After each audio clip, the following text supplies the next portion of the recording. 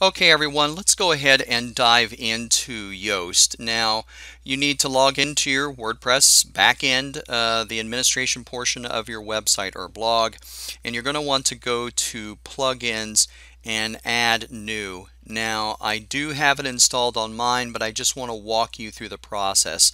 So, we are going to do a search over here for Yoast. And it should pop up here along with a few others that want to do a tag along. And lots of developers will add Yoast to their thing. They'll even add the icons. But what you're going to want to look for is this, Yoast SEO by Team Yoast. And you can see the reviews that are here, the number of active installed, so this is the legit deal. But I wanted to go ahead and show you what it's going to look like whenever you install it so that you won't install like a clone. Nothing against the clones, you know, there are some good Yoast add-ons and some good Yoast alternatives, but if you're going to install the real deal, it's important to, you know, kind of know what it looks like.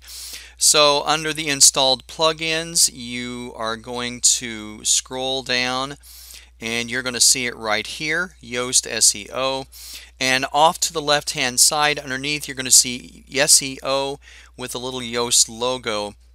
And you're going to see all of the options that are here. Now, I'm going to leave this up to you to take a look at the options that are here or go to other YouTube videos that will discuss this plugin in more details. What I wanted to get into is just dive into what it's going to look like once you install it onto your computer. So let's close this tab and let's take a look at my blog posts. Now, as you can see, I am into the all posts, and what Yoast does is it adds 2 more columns to your posts, and it's going to involve your SEO, your search engine optimization, and your readability. Now I'm going to focus on one of these posts that has green lights on both the SEO and the both readability, and that is off of a project that I did of Singing Under the Overpass, Singing in the Rain. So we're going to go ahead and take a look at this. Now the nice thing about it is that Yoast guides you through the process of creating an SEO friendly blog post or article.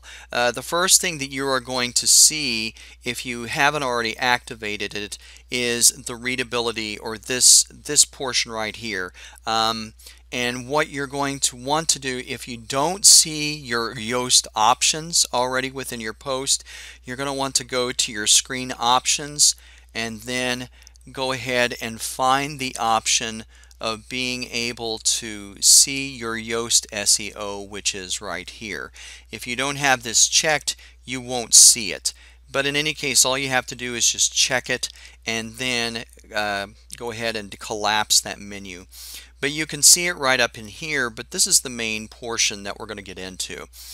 Here is your Yoast SEO spot right here, and it has a couple of different tabs. You have your readability tab, which guides you through the process of making sure that everything is very SEO friendly. As you can see, I've got a little red warning here telling me that I'm using a transition word or phrase, which in modern English we do use a lot of this stuff, but it isn't really interfering with the readability. There are not enough points to really knock me off. And we can take a look at those, and depending upon your posts, you are going to see either everything in the green or some things in the red or some things in the yellow, and it will guide you through the steps of being able to work. Now the keyword, and this is the main thing that you can work with. What I have got as my keyword phrase is singing in the rain. So once you input your focus keyword, what it's going to start doing, this plugin, is it's going to start looking at your post, and it's going to start looking for that particular keyword and making sure that it's going to show up in a nice search engine optimization way. So I put this in here, and it's giving me an analysis of all of these things. Now, as you can see, I still have some particular portions that I probably need to work on, but I'm not. If I was really hot on getting this post up in the rankings of search engine, I may go ahead and work on this, and it's completely up to you. For me, I'm on the green light, and for this particular post and for this particular function, everything works exactly the way that I want it to do.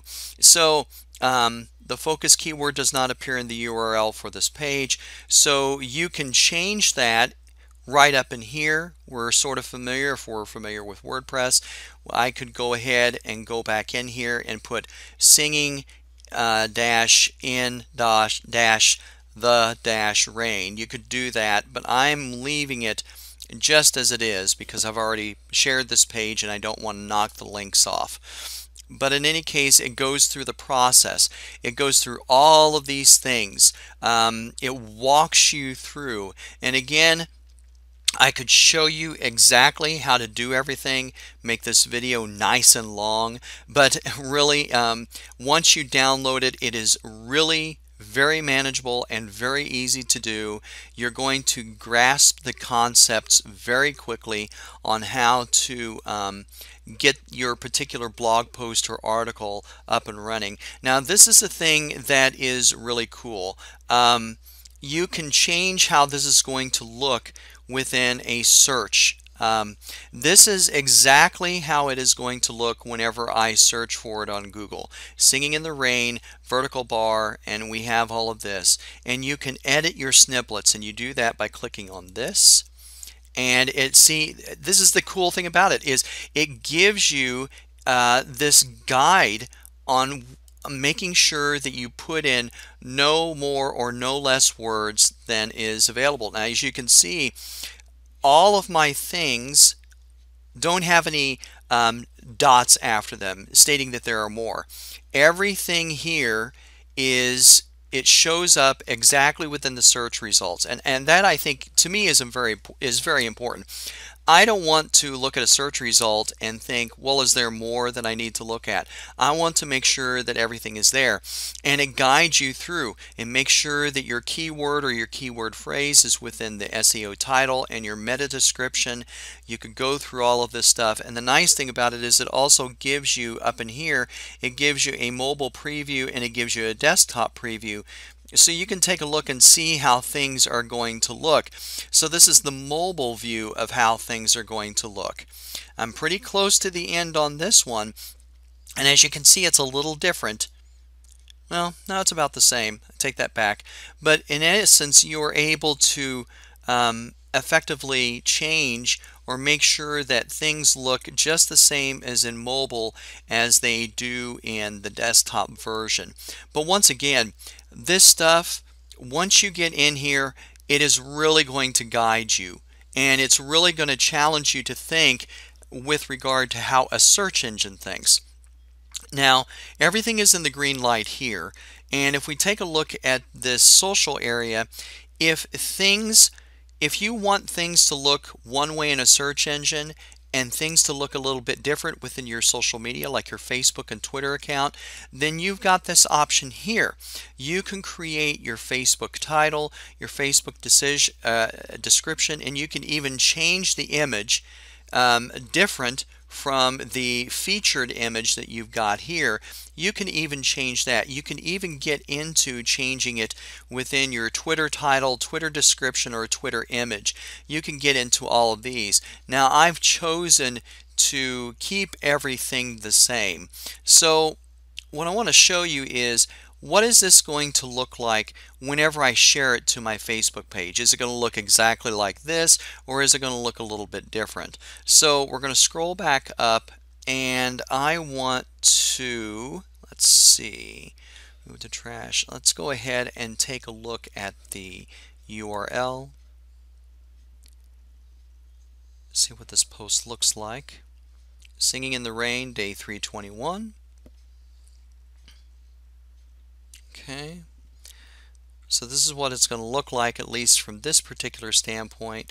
So let's go ahead and share it Well, wait a minute, I want to backtrack here just a second.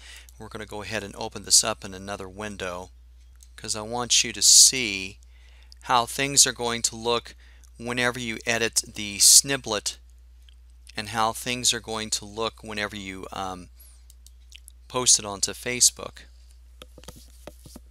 So we're sharing it to Facebook.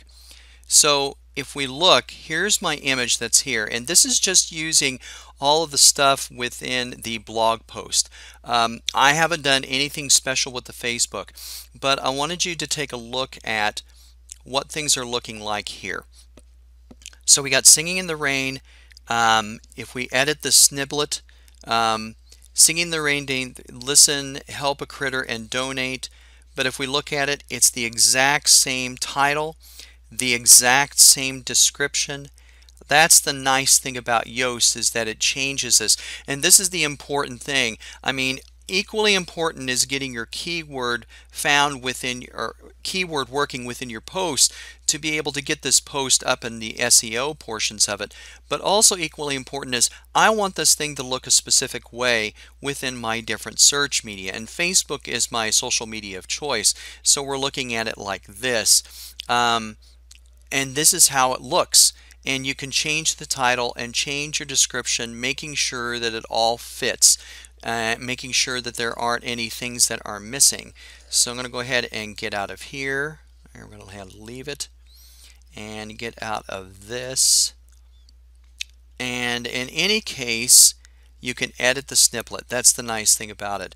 But in any event, I would say that if you are going through your blogs, you're going through your articles, and you're wanting to find a good SEO tool, I would highly suggest getting into Yoast. And it is just an incredible piece of plug-in tech that really is going to help you out and get your voice heard within your particular niche.